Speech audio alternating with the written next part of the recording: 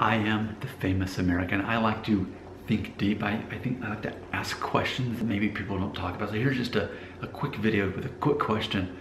So we would all agree that life is hard. Life is difficult. Life is, quote, unfair. You know, even for me, I've got a great life. I won the lottery of life as far as being born when and where I am and the life that I still live.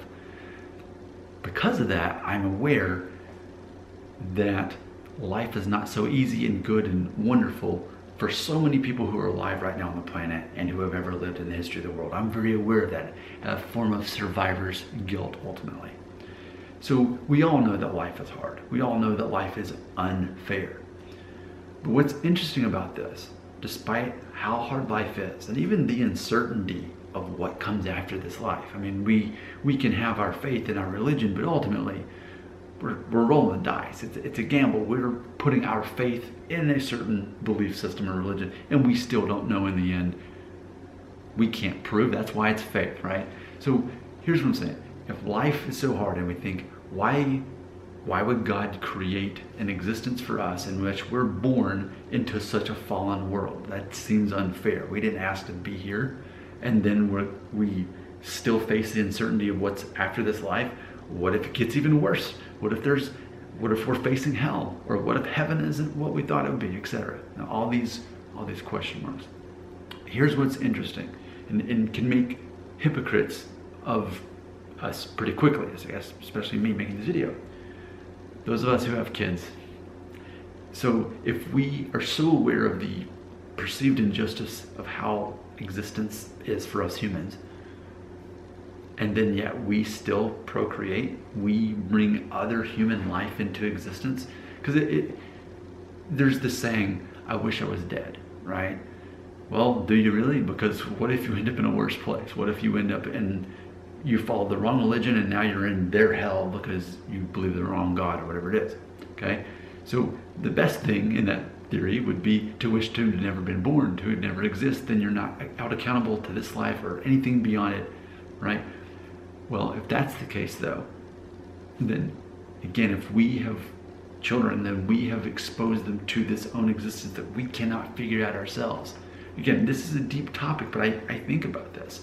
If I was so concerned about how dark the world is and how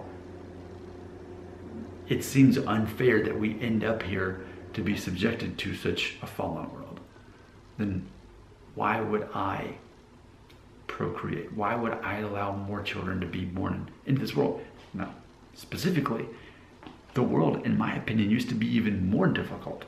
I mean, it's rough now, but it used to be more difficult. Borders were constantly changing, nation to nation. War was constantly happening. Now, granted, you could say it's constantly happening now, but not in the same way that nations' borders are changing, they're taking over, kingdoms are changing.